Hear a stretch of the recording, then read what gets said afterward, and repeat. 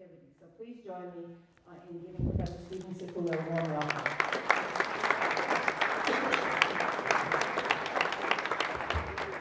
Okay, thank you very much. Over 100 years ago, in the physics community, the tools had never been sharper. The mathematical frameworks that had been developed to describe and predict the behavior of nature had never been more powerful. And yet the more that physicists peered into the cosmos, deep into the heart of the atom itself, and then deep inside of it, and then far out into space, probing more carefully the things in the heavens and the things on Earth, the more it became clear that sharp tools were revealing things that the mathematical frameworks were inadequate to describe. And into this fray was born a young man, Albert Einstein, who became a brilliant mathematician and physicist. And tonight I'm going to explore the impact that he has had in part on physics through one of his most famous things, the general theory of relativity. And so the lecture tonight will be arranged into 4 pieces. The first one will be a precursor to the life of Einstein. What was the world like before he was born, and into what kind of world was he born? I'll then talk a little bit about Einstein, his life and his achievements, and put into context in his life the development of the theory of relativity, both the special one first and the general one later, which we're now celebrating a century of. Finally, I'll move on to the consequences in the modern era of this amazing description of nature. And finally, I will close the lecture with a preview of the things that we now face as a society and that the physics community faces as part of this society in understanding the cosmos. Now, I am not going to be shy about showing mathematical equations tonight. I know many physicists, when they give popular lectures, they dump that. But I think we shouldn't be so afraid of math. Being afraid of math is like being afraid of French or Chinese or Italian or English. It's a language, and every human is capable of learning it.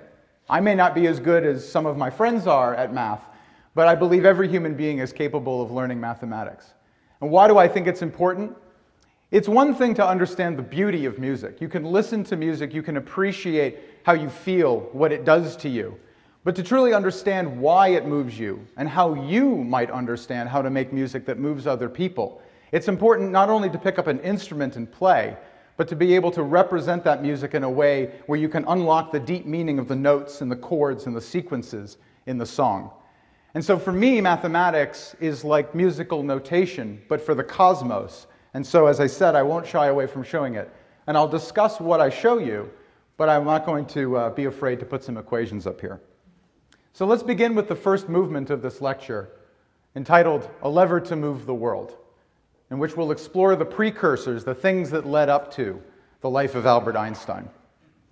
It's a long story, and it's not entirely clear where that story begins in the history of our species. Who was the first person to really begin to wonder about the heavens and the earth and whether or not there was a connection between them? So I have to cherry pick my way through history in order to give you a thread to hold on to. And so I'm going to start with this allegedly famous quote said by the scientist, engineer, inventor, and mathematician Archimedes, reported by Pappus of Alexandria in 340 AD. "Give me a place to stand, and I will move the earth." And what he was referring to is that he had illuminated the working of the lever. You take a long bar, you wedge it underneath the edge of an object that you yourself cannot lift. You place a fulcrum, some kind of support along the bar. You push on one end, and the object you couldn't lift with your bare hands will move. And once he came to understand the workings of this at an engineering and mathematical level, he made this statement. Imagining a lever so large that a human could stand on one end of it and pull, and the whole earth would move in response on the other side. Now, I don't think that he could have appreciated this, but you and I see that lever in action every day. And in fact, when he looked at the night sky, when he dropped things on earth, when he tripped, he was experiencing a lever that moves worlds. And that lever is gravity, the tendency on earth of things to fall toward the surface of the earth. And so when you look out at the night sky at the moon, when you look at the planet Venus as it orbits the sun that we orbit, you are watching the great lever of the cosmos moving worlds with an unseen hand.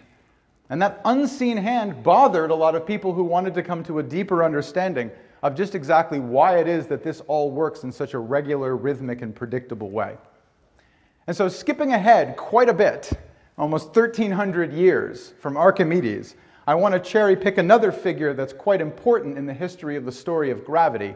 And that's this gentleman here, depicted in this painting from a famous moment in his life in 1633, Galileo Galilei.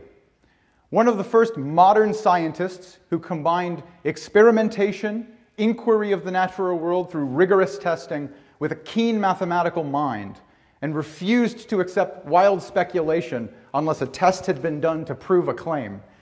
He didn't make a lot of friends that way. And when he was very young, early in his career, he didn't invent the telescope, but he helped to perfect its lens systems. And he sold his designs to the Italian Navy, made a tidy sum of money off of that, secured himself a rich patron who would take care of him so that he could do what he actually cared about, science. He didn't care about military applications of technology. He cared about learning about the natural world. And so he took this military instrument and he turned it to the heavens. And what he saw there amazed him. He recorded craters on the moon. He observed the moons of Jupiter, not orbiting the Earth, as everybody believed everything did in the cosmos at the time, but orbiting Jupiter itself. He recorded sunspots, blemishes on the surface of what was supposed to be the perfect sun. And unfortunately, his publication, one of his most famous publications, his long life's work in astronomy, fell afoul of the then interpretation of biblical scripture. And of course, at the time, the Roman Catholic Church was extremely powerful in Italy, and he fell into the grips of the Roman Inquisition. And so this painting depicts that moment in his life when he's brought before a trial in front of the Inquisition, suspected deeply of heresy. And in fact, in 1633, they found him guilty of heresy. And because of this, they required a few things of Galileo. He was lucky not to have been killed. Others were. But his book was banned. No one was allowed to use it. No one was allowed to take it seriously. And he was placed under arrest at the pleasure of the Inquisition. Now, an important thing that we teach students at SMU is that it's okay to fail as long as you know what to do next. You don't wallow in it. You don't waste your time. And he was sad. I mean, this nearly killed him, this affair. He only lived about another 9 years after he was condemned by the Inquisition. This was an extremely stressful time in his life. But he managed to get condemned to house arrest, and he used the remaining years of his life, because he could not study astronomy any longer, to turn his mind back to motion, something that he had studied when he was much younger, but which he had dropped to work on the much more interesting topic of what's going on out there. And so he revisited things that in his youth he had speculated about, but never actually done any actual experiments on. And what resulted from this was yet another great work of science, which the short title of which is Two New Sciences. Galileo spends his house arrest doing detailed experiments on the motion of objects falling in the gravitational influence of the Earth. And we can sort of recreate something of his discovery here today. What I have is a very important modern book, Gravitation. It is quite literally the Bible of gravity these days. And if you want to understand it, go ahead and try to read this. I've been trying my whole life to understand the notation in this book. And I have here a very innocent, harmless little turkey feather. Now, what Galileo discovered is that, in reality, the acceleration that you feel when you fall to the ground, or when an object experiences when it falls to the ground, doesn't depend on the mass of the object involved. I can clearly feel, go ahead, this book is a beast. Is that feather made of lead? No. It is an innocent little feather. Now, you might be skeptical. Little feather, book, if I drop them at the same time from the same height, they're not really going to fall at the same rate. You'd be right, okay? But Galileo was clever. He knew that there was this thing in between the book and the ground, and the feather in the ground. You can feel it. People in the front row, go ahead and do this if you've never done this before. Thank you. SMU students, everybody, all right? All right. You can feel resistance. When your palm swings down, you feel a cold wind against your hand, more cold than the room already is. When you raise your hand up, you feel a cold wind against the back of your hand. There is a fluid there that resists motion. And so Galileo very cleverly constructed his experiments to take that effect out. And we can do that in our experiment. if I shield the feather from the air, from the wind that would otherwise feel as it falls, simply by placing it on top of the book, and you can see it's not glued to the top of the book. Now if I drop them, the feather stays on the book all the way down. And this experiment was brought to my attention, this way of demonstrating it, by an emeritus professor in our department, Jeff Chalk. So thanks to Jeff for this nice demonstration of how a feather and a book that's that heavy are both accelerated in the same way by the gravitational field of the Earth. And Galileo was aware of this from his careful experiments. So all he could really tell at the time was that whatever's going on, whatever gravity is, it acts the same on all objects regardless of their mass. And so in our honors physics class, this was shot by a few of the students. We didn't ask them to do this, and including the juggling one on the left who's sitting right here if you want to talk to her later about that skill. Okay? They were dropping objects, and you can watch the basketball, the football, the ping pong ball. They were dropped by the same person at the same time, and you can watch them. You'll see that they fall with the same acceleration, 9.8 meters per second of added velocity every second as they fall. And it's the same for everything. And that's a curious thing. Galileo did not understand it. It would take a lot longer before that was finally understood. Let's skip ahead. Not that far. Galileo Galilei died in 1642. And coincidentally, Sir Isaac Newton, one of the other most famous scientists in the history of our species, was born that very same year in 1642. He died in 1726, but what a life. Isaac Newton, an incredible person. A whole lecture on him, on any one of these people you could do at an event like this. He did a lifelong exploration of motion and gravity and wrote the seminal work, still to this day considered the seminal work in the subject, certainly foundational, the natural philosophy, the principles of mathematics, the Principia, as it's known. That was published in 1687. What I like about Newton is he's a hardcore scientist. If you can't give me data that tells me what gravity is, I will accept no speculation on the subject. He derived the law of gravity, but he really, at the very end of his book, you can go and look at the last couple of pages, he refuses to speculate on what gravity might be. Because he really believes that a scientist shouldn't be just making claims about things without some evidence behind them. It's a little more hardcore than I think we would go these days, but, you know, he could afford to stick to his guns. After all, he'd invented a branch of mathematics, which we now call calculus, just in order to do the calculations that were needed in order to codify motion and write down the law of gravity. Now, one of the things that's built into Isaac Newton's laws of mechanics, as I'll refer to them for the rest of the lecture, is an assumption. There were actually even proposed experiments that you could do to test this assumption, but I won't talk about those. I'll just talk about the assumption. And so he imagined that the great stage upon which all events play out, space and time, that these are absolute real things that exist independent of whether anything is there to move in the first place. And so he states in the Principia that there is such a thing in his way of looking at it as absolute true mathematical time, okay, and absolute true mathematical space. And while it is true that different people in different states of motion might disagree on exactly what happens in a situation, everybody agrees on things like lengths in time. We all agree on that. That was an assumption that was built into mechanics. And so I can sort of demonstrate the principle of relativity, which existed even before Einstein came into existence, quite simply. I have here a little rubber ball that I got in graduate school when I ordered a very cheap book. They packaged this for free. And it's stayed with me my whole life since graduate school because it's a super ball. And so it bounces back pretty high once you drop it. Now, what I'm going to do is I'm going to walk. I'm going to walk from here over there. And as I walk, I'm going to hold the ball steady relative to me, and I'm going to drop it. Now, in my frame of reference, as I'm moving, I'm going to see this. The ball is going to fall straight down, and it's going to bounce back up into my hand. But you're going to see something different. Watch. For you, the ball moved a distance horizontally before it returned to my hand. We all agree on the events. I let go of the ball hits the floor, the ball returns to my hand.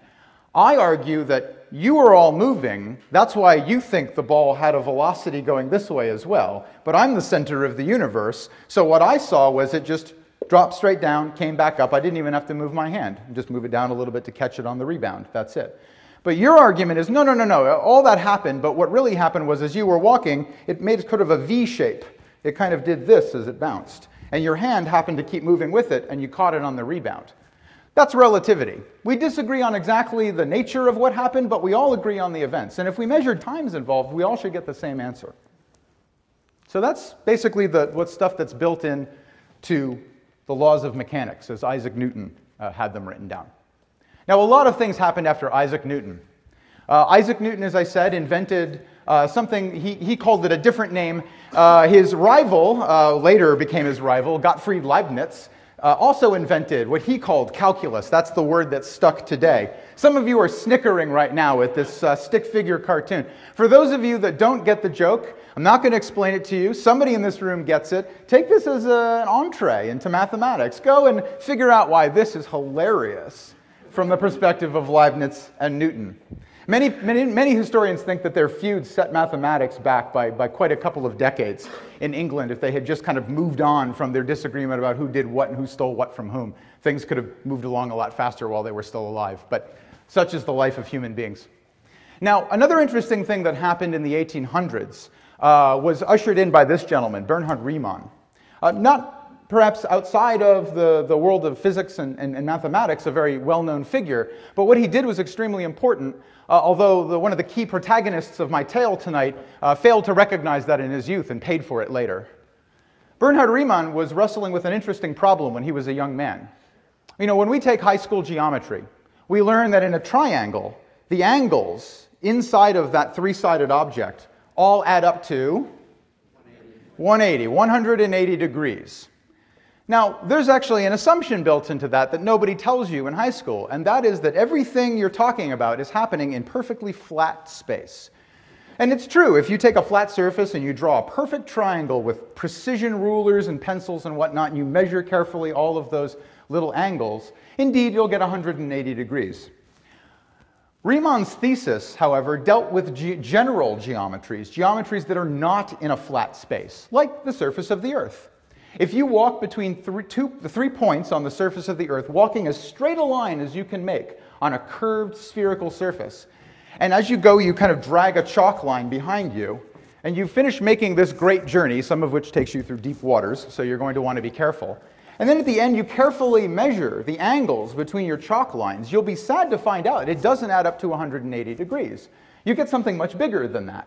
And that's because geometry on a non-flat surface is not the same geometry we learned in high school. And yet, it has its places. I mean, we live on a spherical planet, so this is going to come in handy.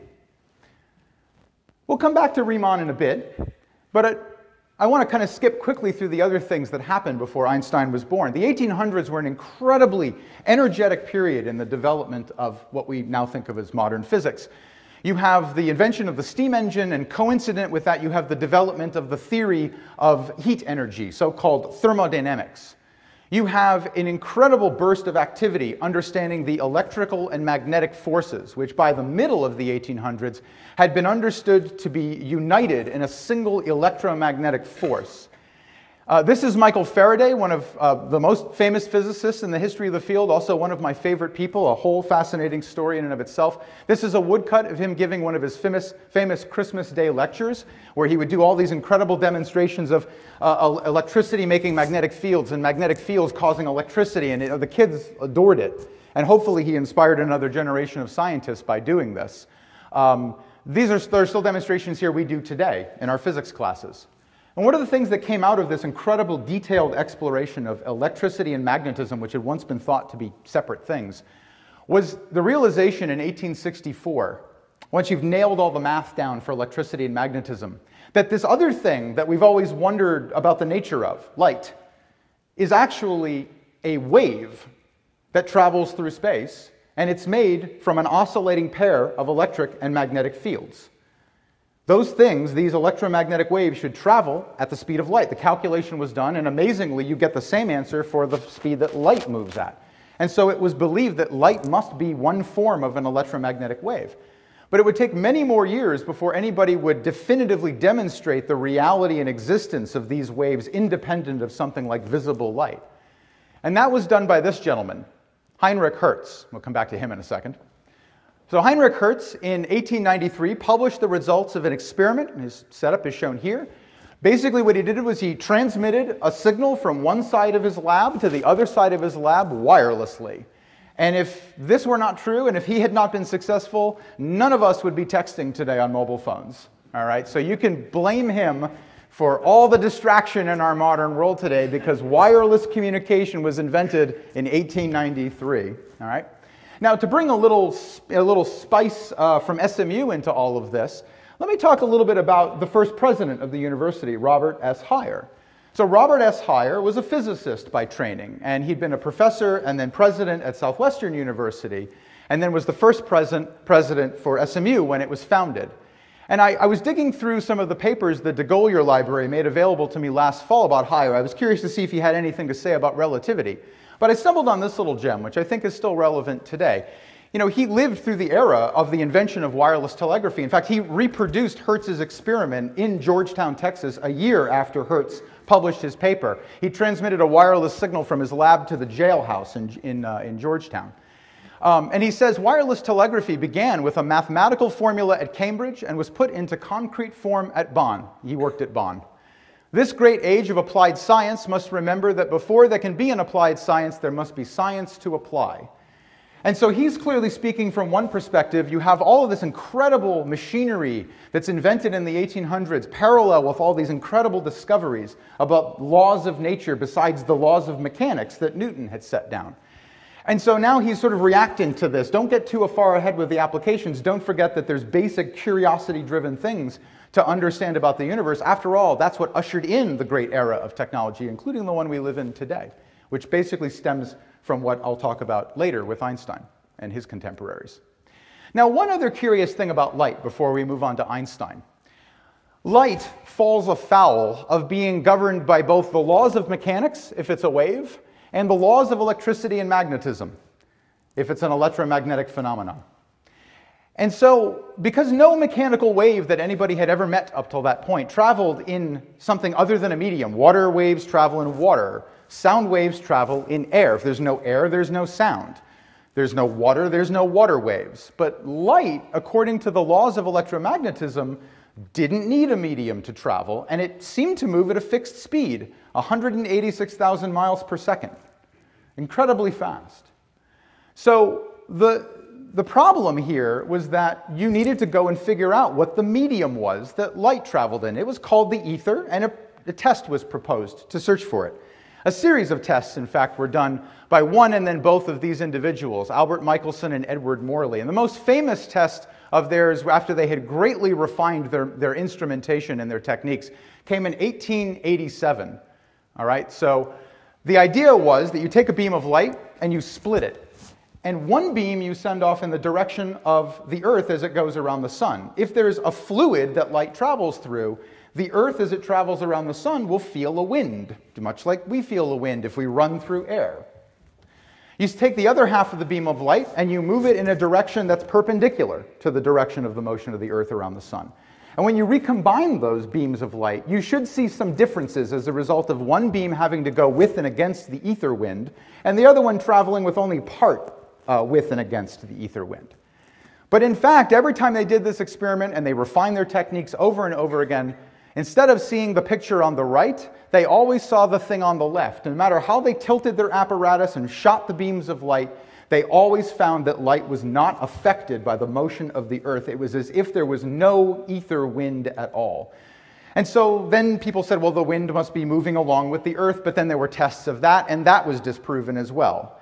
And so you have this curious mystery as you reach the end of the 1800s that light, which should be dually governed by two well-established laws of sets of laws of nature, doesn't seem to work. It breaks them both when they try to talk together. And it's into this incredible era of discovery and confusion that a young man is born, whom I'll refer to as the Gedanken man, as I'll explain in a moment. Here he is. All right, so, you know, a lot of people see Einstein when he's got the wild hair and probably a pretty good lack of social skills, which is what I'm aiming for as I age as a physicist. All right. this is him when he was probably, actually he wasn't very social as a child, and he later credited that for maybe why he thought in pictures so much. He was born in 1879 to Pauline and Hermann Einstein. Hermann owned a factory for manufacturing electromagnetic motors, very much a product of the end of the 1800s. He and many other people were competing to build better electromagnetic motors for distributing electricity in Europe. This photo is from 1882 when he's age 3. Einstein grows up and he attends school in Germany, and there's a myth out there that Albert Einstein was not very good at math, and people tell their kids, oh, don't feel bad about not being good at math. Einstein wasn't good at math. Actually, he was great at math. What he wasn't good at was authoritarian systems. The German education system is extremely strict at this time, and Einstein doesn't like the way that the teachers deal with him as a student. And so he's mostly frustrated, although he gets really good grades. His father has to move the factory to Italy, but Einstein remains in Germany. But he's so fed up with this, he gets a note from a doctor basically saying he's having a nervous breakdown, and he travels on his own to Italy to be with his family. Shows up, bums around for a little bit, and then is put into a school in Switzerland where he completes his education at age 17. This photo is from 1893 when he's 14 years old. You can already see the features of Einstein emerging in this boy's face. Now, he recalls much later in life that when he was 16, he asked himself a question shortly after learning that light is an electric and magnetic wave. He asked what he would see if he could run faster and faster and catch up to a beam of light. What would he see? What would it be like if light stood still relative to him? Okay, so that's equivalent to me walking and dropping the ball and you running to catch up. When you catch up with me, you'll just see the ball fall straight and come back up. Everyone else who's sitting still will see it make that V shape. And he wondered what you would see if you could catch up to a beam of light. And he recalls his palms sweating and his heart pounding as he contemplated this question. As one commentator on this story said, that, a young man's palms might be sweating and his heart might be pounding at 16, but it's not because he's thinking about catching up to a beam of light. All right? And so this is the first example of what I call the Gedankenman. This is a young person thinking about nature deeply, whether he realizes it or not, in his mind, picturing an experiment, doing a thought experiment. Gedanken is German for mind or thoughtful. And so he's thinking in his mind about, okay, here are the laws of physics, so what if I do this experiment that I can't do in real life? What might I see? What might I learn about the implications of the laws of physics if I did this? So Einstein goes to university and he completes a 4-year teaching diploma at age 21. This is in 1900. But he fails to secure a teaching post for 2 years. Why? Because he really miffed his professors. He really couldn't get a letter of recommendation. This is largely because he believed that some classes he was required to take were nonsense, especially these abstract mathematical courses in Riemannian geometry, which seemed to have nothing to do with reality. And so he actually sent his good friend, who later would become a well-known mathematician, Marcel Grossman, to go and take notes in those lectures so he could go to a coffee shop and hang out with some of his friends. Does this sound familiar to anybody? I think this sounds familiar, okay? So he kicks around for 2 years. He gets some little teaching positions. Lots of people are advocating for him for a real permanent position. But his friends eventually secure him a position as a civil servant in the Swiss Patent Office, reviewing patents for electrical and magnetic devices. So he's very much now exposed to the technological revolutions that are going on, including the synchronizing of clocks in distant locations, which was important for navigation and, at the time, for the newly created time zones. Einstein, during this period, completes his doctoral thesis. He does so in 1905, and he does it because he gets his work done fast, he does his work well, and his boss doesn't mind him spending some time on this physics stuff as long as he gets his tasks done. Not a bad boss, okay? And in 1905, he gets his doctoral thesis, completes his doctoral thesis, and that is the same year that is known as his miracle year, his Annus Mirabilis, in which he publishes 4 extremely famous papers, one of which would later earn him the Nobel Prize, and that one, funny enough, doesn't show up in this lecture at all tonight. Okay? Go figure. Now, what was Einstein wrestling with in those years prior to completing his doctoral thesis and having this breakthrough year in 1905? Well, he's thinking a lot about light, and he's thinking about it in the context of Newton's laws of mechanics with its famous equation that any force acting on something with mass m will give it an acceleration, a change in its state of motion, F equals ma. But in this view of the world, space and time are fixed frameworks upon which all events play out. We all agree on the changes in time, what the durations are in time, but we don't always agree on exactly why things happen the way that they do. But we can all figure it out by making these assumptions. We all measure the same displacements in time. There's no effect that motion has per se on those kinds of things. This is James Clerk Maxwell. I kind of hinted at him earlier. He's the one that finally codified in mathematical laws the unification of electricity and magnetism into a single set of equations. These four equations right here, which still we use today in all of their glory, these are the laws of electromagnetism. And from this emerges the idea that light is a vibrating electric and magnetic wave that travels at a fixed speed, and it does so even in empty space, which no mechanical wave is supposed to be able to do. So Einstein is wrestling with this question of how do you resolve two extremely successful, time-tested frameworks that have led to technological revolutions, each on their own. They can't both be right and they can't both be wrong because too much depends on them. So what's going on? He's really thinking deeply about this. There are many things that happen during this period. He has good friends that he can talk to about these problems, that he can get advice and bounce ideas off of. Science is believed to be a lonely pursuit, but it's not. It's a social pursuit. You're constantly interacting with people, and while you may have a breakthrough, that breakthrough is often driven by the ability to just talk to people and get their input and see things in a way you've never seen it before. And one of the things Einstein credits with one of his big breakthroughs in that year in 1905 was looking at this clock tower, which was just a couple of blocks down from his apartment in Bern, Switzerland. And he imagined what it meant to actually measure time. How is it that we know that time is passing? And he thought very carefully about this, and he did one of his Gedanken experiments. How is it that you know what time it is? Well, you may have a watch on your wrist.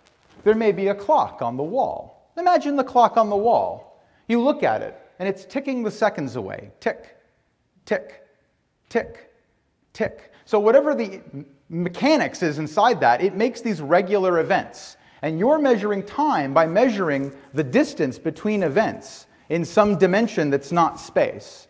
Tick, tick, tick. How do you know that time is passing? Light bounces off the hands of the clock and strikes your eye.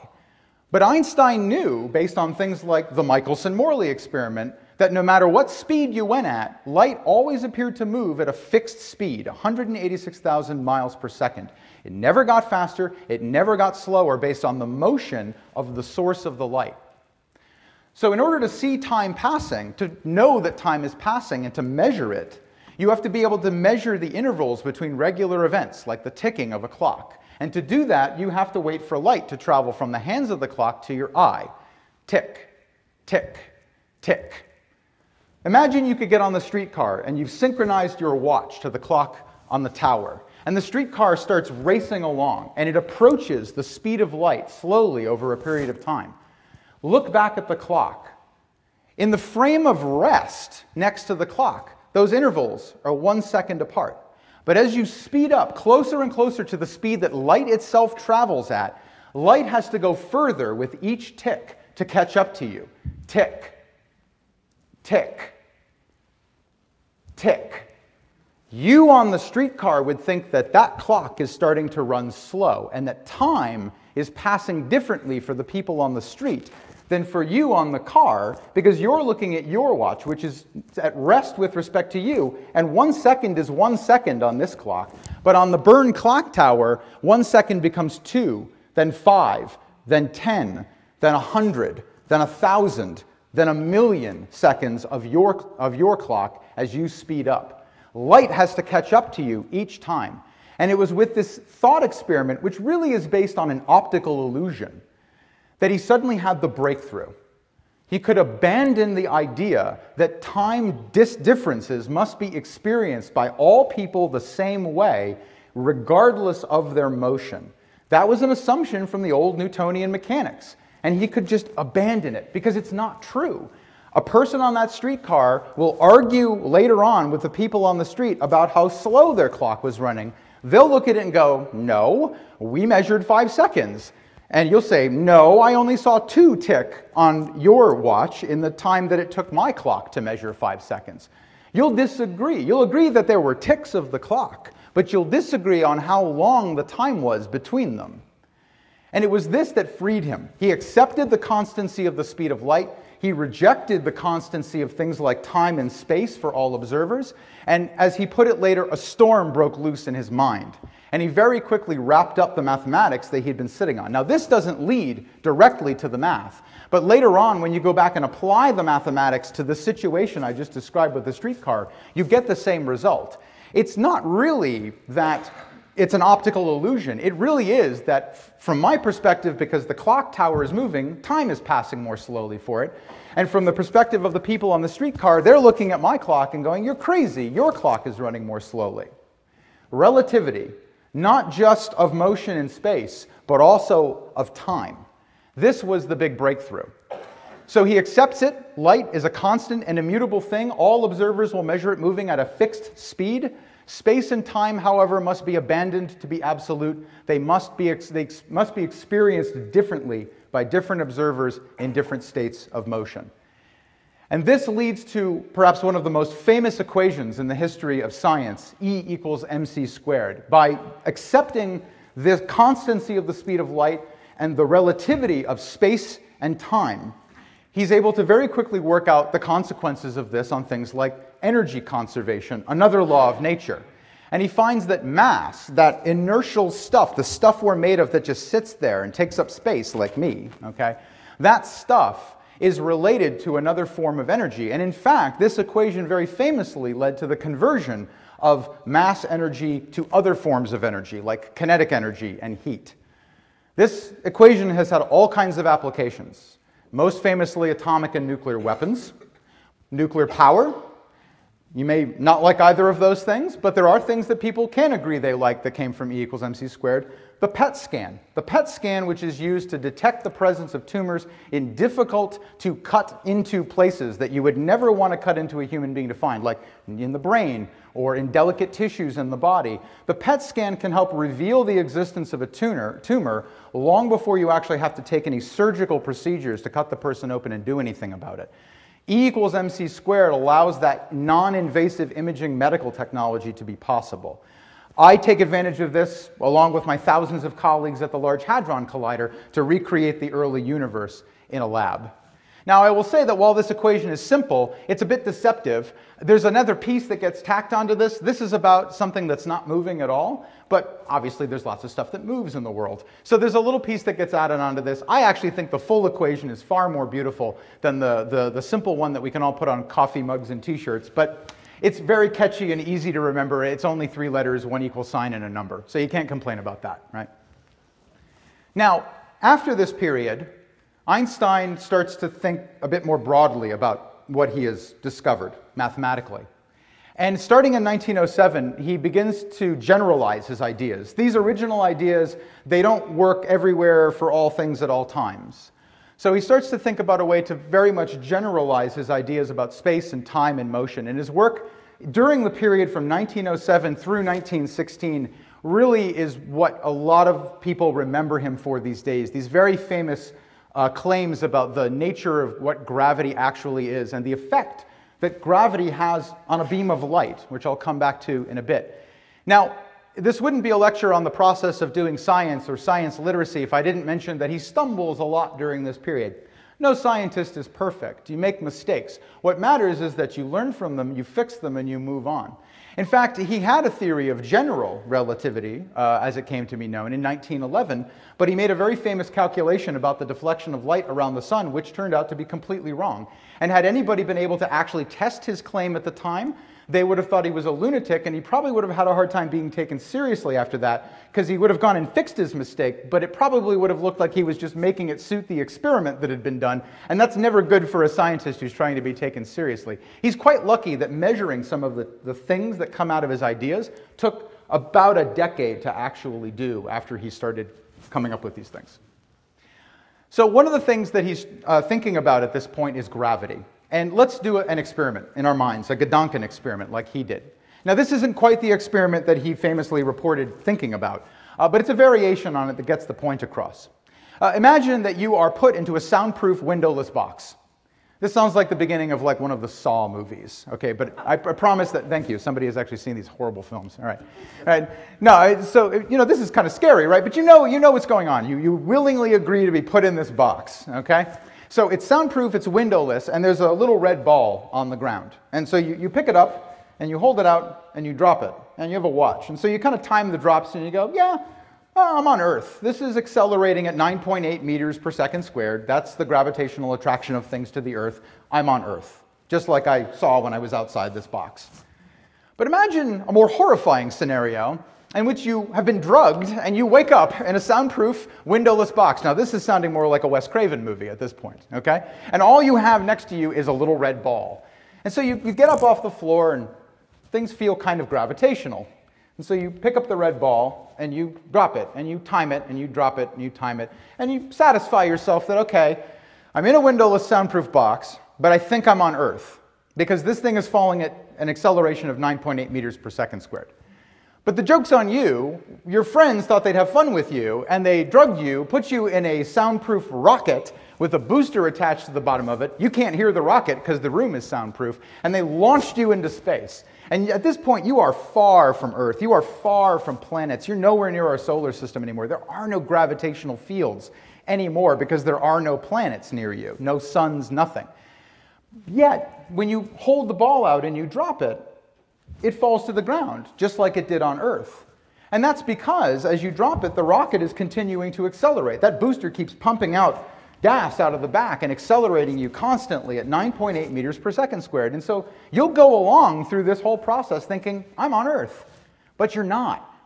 And you can't tell the difference. In fact, there's no test in this scenario that you can do that tells you for sure whether you're in a box on Earth or in a box in a rocket in space far from any planets, but that's accelerating at 9.8 meters per second squared.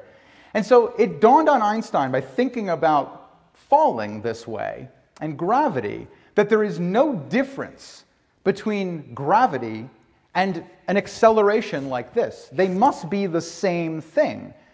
And so he began to suspect that what Newton couldn't possibly have understood, because he didn't have the tools to do it, was that maybe gravity had something to do with that flexibility of space and time that he had been so happy to accept was a real thing in favor of accepting the constancy of the speed of light. And so, sure enough, taking these kinds of things into account, that maybe there's something to this bending of space-time, he gets back to the mathematics of it. And he quickly realizes that he's ill-equipped to understand the warping and bending of space and time because he skipped out on all those abstract, non-flat geometry courses that he should have been taking when he was a graduate student. So the good news is that Marcel Grossman, his friend who used to take notes for him in math class, is a lifelong friend of Einstein's and helps him to become acquainted with the mathematicians and their work that he had not paid any attention to when he was supposed to be getting graded on it, including Bernard Riemann and other people that graduate students learn about, like Christoffel and Ricci Curbastro and Levi Civita, whose names are all associated with mathematical symbols of one sort or another. It's because they came up with the math in curved space geometries to describe all of this. So that math was all basically done in the 1800s, but it was Einstein that started to apply it to physics in a very deep way. And what resulted from this was not quite this equation. This is a variation on it that I'll touch on later. But in November 25th of 1915, he published what is considered to be the foundational solid work on the general theory of relativity. He had published many papers on the subject before, but this one was the big summary of not only the whole mathematics of the theory, but also its implications, including, as he would come to do in this one-year period, proposing 3 tests that would show whether his ideas were right or wrong. And that is what makes his ideas scientific. Not only did they explain things that couldn't be explained before, not only did he make a calculation and figure out what was going on with the funny behavior of the planet Mercury as it orbited the sun, but he proposed other tests that, if they were wrong, proved him wrong. That takes courage, and that's what makes a scientist a scientist. You don't like to be disproven, but you want good ideas. And if you want good ideas, you have to risk being wrong. And so Einstein, like a good scientist, proposes tests. Now, what does this equation tell us? I like the summary that's been made by this man, John Wheeler, one of the authors of this textbook on gravitation. I'll mention another one later. Wheeler is credited with paraphrasing this equation in quite a lovely and poetic way. T is energy and matter. G is the curvature of space and time.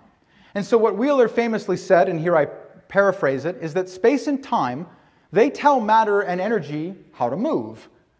But what Einstein understood through developing the relationships between space and time and energy and matter is that in turn, matter and energy will tell space and time how to curve. So it's a mutual relationship, a dance of space and time and energy and matter, and the result of this, one result of this, is what we call gravity.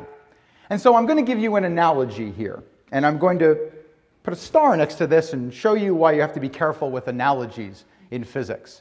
Imagine space and time are a flat rubber sheet. Nice and smooth, nice and flat. We introduce a bowling ball into the sheet. We'll call the bowling ball Earth. This is equivalent to the effect that Earth has on space and time around it. Earth warps the surface of space-time. Remember, it's 3 space dimensions and 1 time dimension. You can't picture 4 dimensions in your head. Okay? So this is already flattening this out so you can even imagine what this looks like. Earth causes space and time to bend, and if you imagine another little ball being rolled in here at some speed, if it falls into the little pit, the little well created by the dimpling of the Earth, it comes in with just the right speed, it might get trapped in an orbit going around this little pit. That's equivalent to an asteroid or a comet coming into the gravitational influence of the Earth and then maybe getting trapped in orbit, or putting a satellite up in orbit around the Earth, which we do all the time. This is how you can visualize that equation.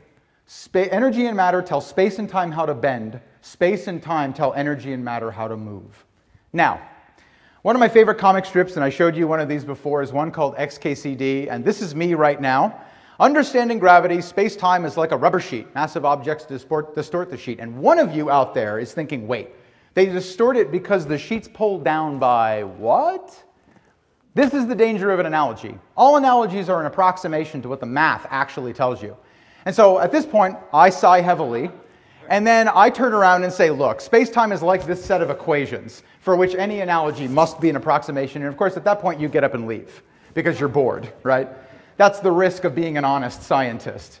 The math contains what's really going on. My words, the stories that we tell about math, those are approximations. It's translating math into English. It comes at a loss of meaning, okay? So you have to be careful with these. You can visualize a little bit, but you don't want to take it too literally. Now, one of the most famous things that Einstein said was a test of his ideas was the bending of light around heavy objects, like our sun. You might think that light traveling from a distant star along a line would pass right by the sun, undeflected. After all, light, if you study it a little bit, you find out it has no mass.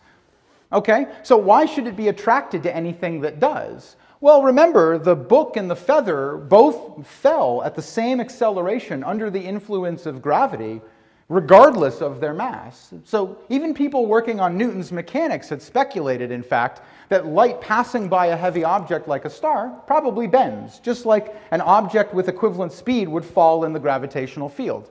So actually, Newton's mechanics makes a prediction about this. And in 1911, when Einstein was germinating the general theory of relativity, he made a prediction on his early work, and he got the same number as Newton. And if anybody had gone out and tested his paper that year, or in the years up to 1915, they would have proved Newton and Einstein from 1911 wrong. Because once he fully worked out the equations of general relativity, he found out he'd been wrong by a factor of 2. In fact, in the general theory of relativity, light bends about twice as much as it does in the Newtonian view of space and time. And so it was in 1919 that finally an eclipse occurred that an astronomer could look at with sensitive enough instruments that they could look for the bending of starlight around our own sun, a very difficult measurement to do. Sir Arthur Eddington, pictured here, is credited with this. This is a photo from his 1920 paper, and he announced that his observations preferred Einstein's calculations over Newton's, and certainly over being undeflected at all in the first place. And it was this moment that launches Einstein into public fame worldwide. You have these, I love these headlines. Lights all askew in the heaven. Stars not where they seemed or were calculated to be, but nobody need worry. All right, I love that. I love that. It's like, you know, fire's falling from the sky, but it's okay. It's got that lovely tone to it. I love it. There were lots of headlines like this. Einstein became the toast of both the public and the scientific community. He'd risked everything by saying how he could be disproven, but he was right. His ideas were vindicated. That is the true test of any hypothesis. That's what turns it into a scientific theory. Theories not only explain facts, they predict new ones. They are a powerful tool for understanding the universe, and that's why scientists cherish them so much. So let me talk a little bit about the implications for this idea in the modern world. One of them you probably took advantage of, maybe to get here, and that is the global positioning system. So how many of you use the global positioning system to navigate, as opposed to those old Rand McNally road atlases that I grew up with? All right, few people are willing to admit it. Yeah, right, you take out your phone, you go, "Okay, Google," or "Hey, Siri," and then you ask, "How long is it going to take me to get home?" And it does some calculations somewhere over in California, and then it sends the numbers back. Well, how does it know, first of all, you know, you've programmed where your home is, how does it know where you are? It talks to these satellites. There are 24 of them in orbit around the Earth, the GPS satellites. If you see 3 of them, you can get a lock on your position. So your phone, within a few seconds, can get a lock on your current position. That's good to within 10 feet or so. How? It does it by coordinating radio signals, and that coordination is all done by syncing up clocks that are on the satellites with clocks on the ground. But objects in motion experience the passage of time differently than objects at rest on Earth. And so, because these satellites are moving very fast, they're not in geosynchronous orbit, they're moving very fast around the Earth, we observe their clocks to be running slow. So, without Einstein's theory of relativity, we wouldn't have known that. We could have perfected rocketry in the 1800s, launched the GPS system with these fancy new wireless telegraphs on them, and then tried to triangulate positions on Earth. And every day, we would have been wrong by about 11 kilometers more than we were the day before. We'd watch our position drift. One day, you'd say, "How long will it take to get home?" 40 minutes. And the next day, "How long will it take to get home?" 55 minutes. And that's not traffic in Dallas. That's just, imagine perfect roads, empty, you have a straight shot home, okay?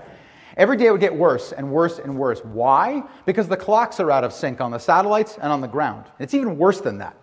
It's not just the motion of the satellites. What Einstein's general theory of relativity taught us was that clocks down here in the stronger part of the gravitational field on Earth should run more slowly than the clocks up on the satellite. So there's a bit of a compensating effect, but it nets out to this 10-kilometer, 11-kilometer effect per day that I mentioned. Without the general theory of relativity, we never would have made this successful. You have to understand time and space before you can make a system like this work, because it's based on clocks and light. So if you want to drop a pin on a map, you need Einstein's general theory of relativity to do it in the modern era, okay? None of us should ever get lost again on this planet, but all of us owe that to Albert Einstein and his ideas. Now, let's take this to the extreme. This is something known as an Einstein ring, and it takes its name from the fact that light is strongly bent by strong gravitational sources. This yellow blob you see in the foreground is a massive cluster, probably of stars. I didn't do my homework on this, and I'm sure the astronomers in the audience will correct me afterward. But whatever it is, this yellow object, it's in the foreground of the photograph, and it's very heavy. Now, the blue thing you see here is actually behind the yellow blob. So it's a bit like if I had spent the whole time talking to you by being behind the podium. You shouldn't see me, right? I'm behind the podium. It blocks your view of me. You should never be able to see me. Any light leaving my body runs into the podium and stops. But if this podium is really massive, it can actually bend light that heads out this way, which these folks would see, and bend it back to the folks over here in this section. And that's exactly what you're seeing in this photo. There is a background object, probably a galaxy or a cluster of galaxies, some blue thing. And light from it is spreading out in all directions in space, but most of those are missing Earth. But this yellow foreground object is so heavy and space-time is so warped around it that the light bends back and makes it to Earth. We can see it.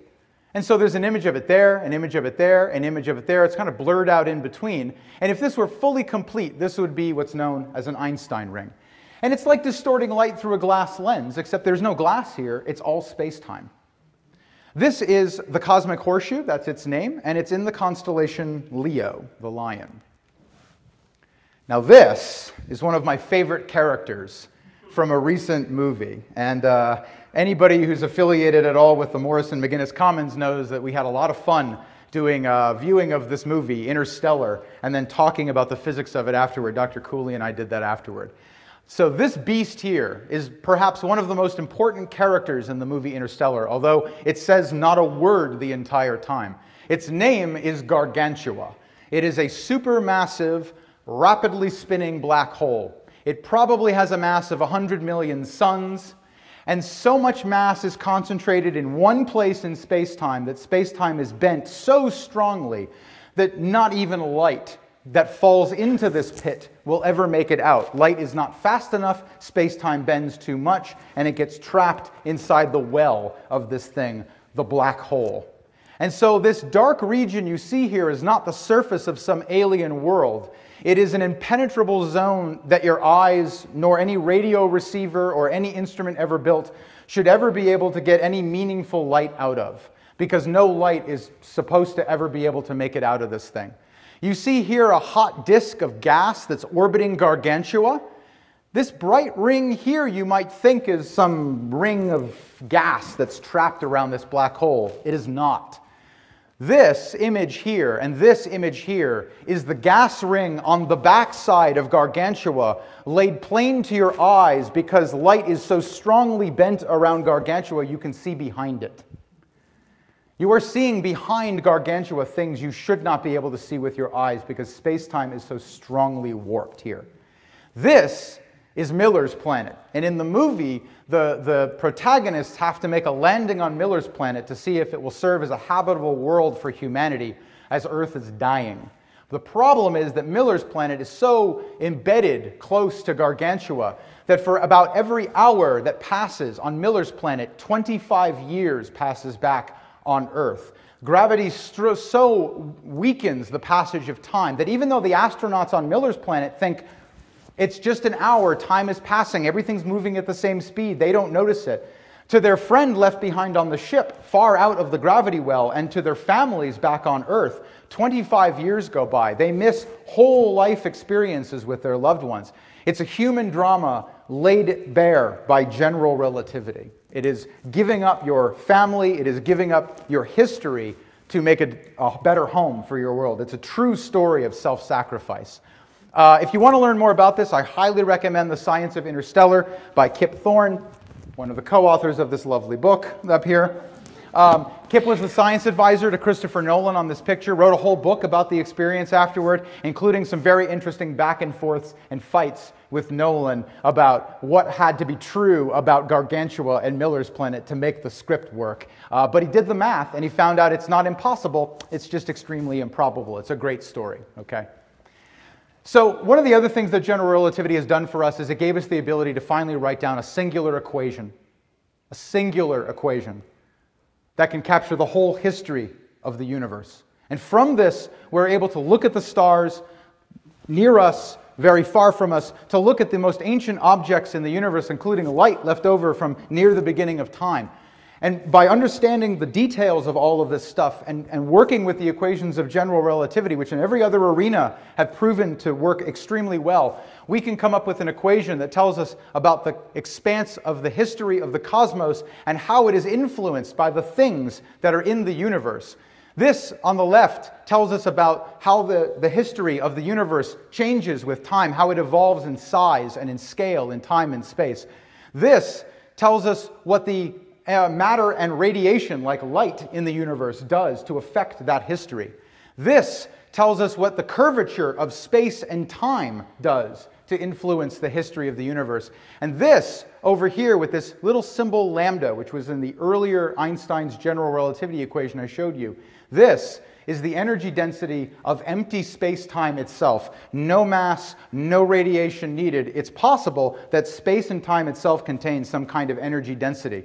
And I'll come back to that in just a moment. This singular equation, which I think fits beautifully on a coffee mug or on a t-shirt, this is our shared cosmic history. We are in here somewhere. That is us. So what have we learned by looking at the universe and then trying to understand it from space and time and energy and matter? Well, we've learned that the universe began about 13.74 or 75 billion years ago. Space-time expanded extremely rapidly and then much more slowly after that.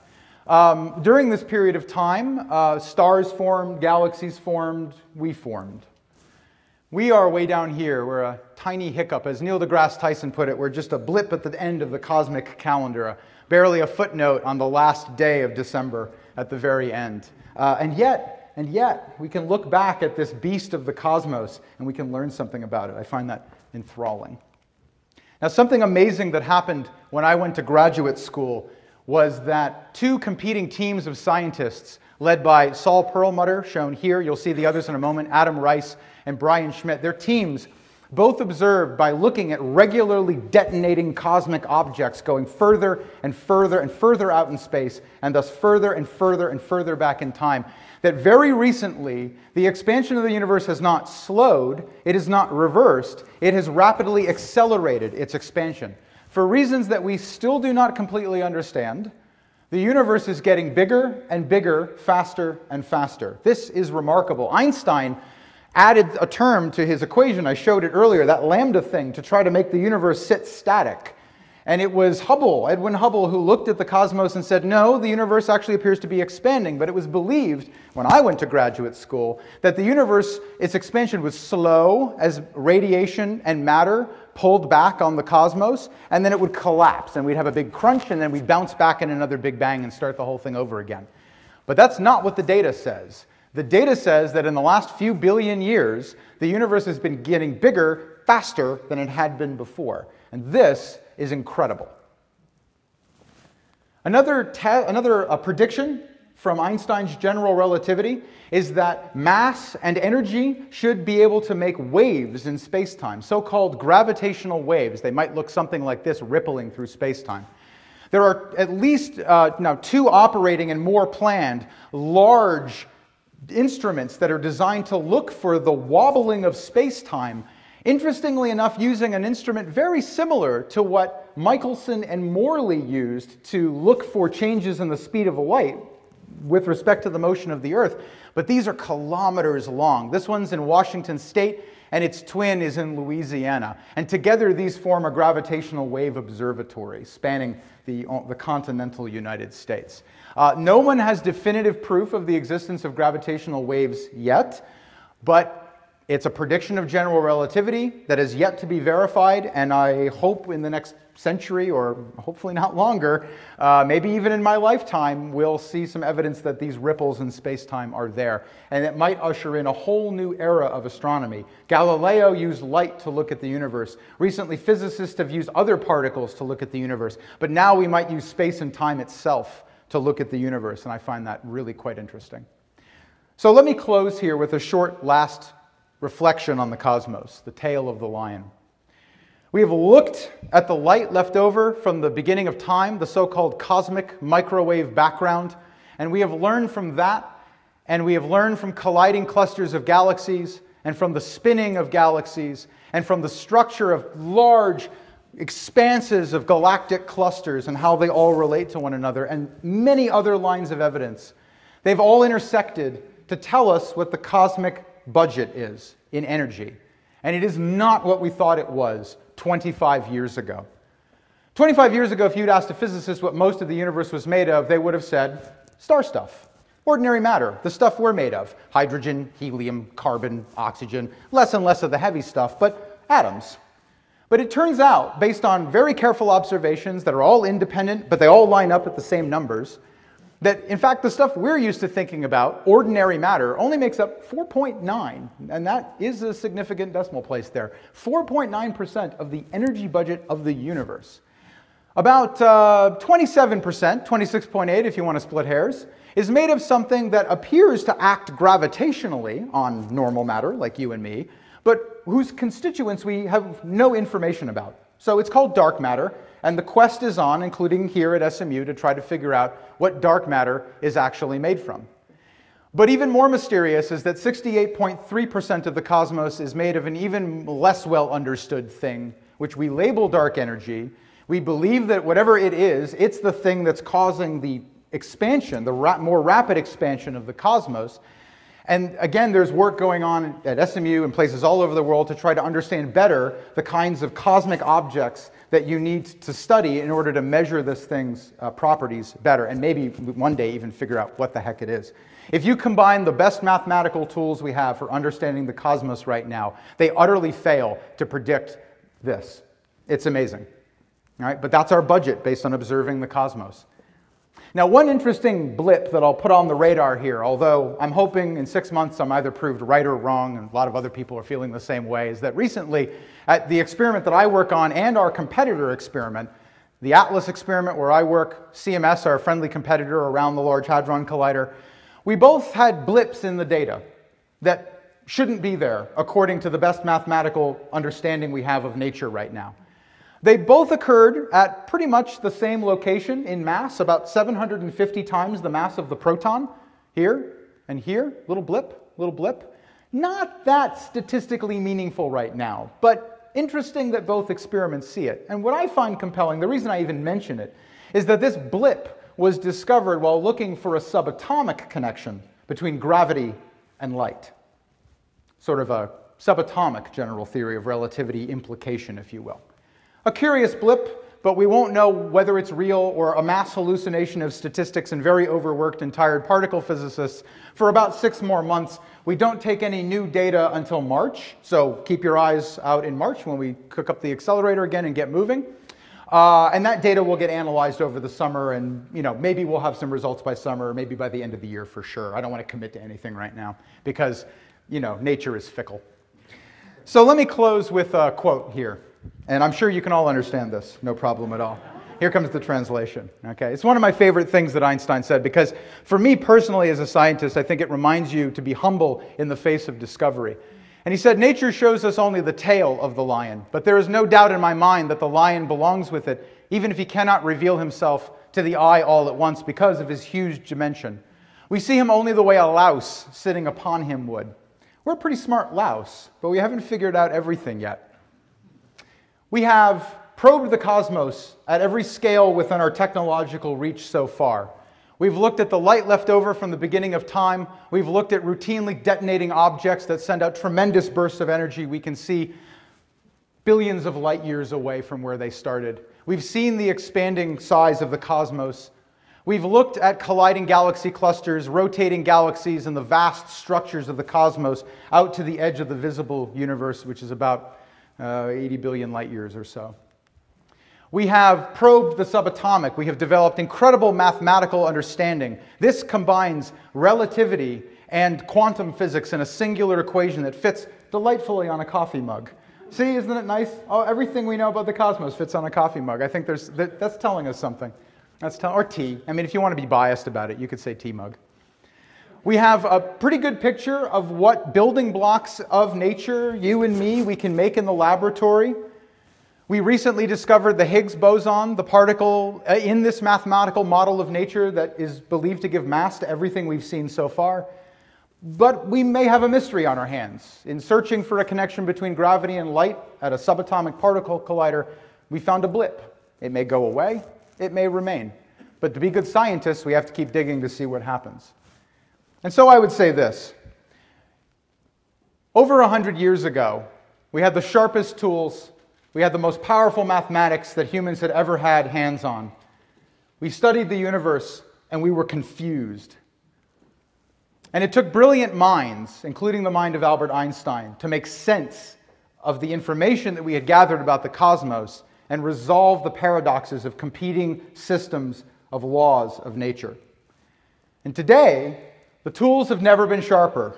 The mathematical frameworks have never been more powerful. We have made increasingly detailed observations of the universe, and we are confused that several systems of well-established laws do not seem to play nice together and make sense of the things that we see. And so I would say that it's good to only be seeing the tail of the lion again, because the last time this happened, it was a period of incredible discovery and opportunity for everybody that was involved. I hope that some of you will get involved one way or another in this act of discovery and join us in a better understanding of the beast that is the cosmos. Thank you very much.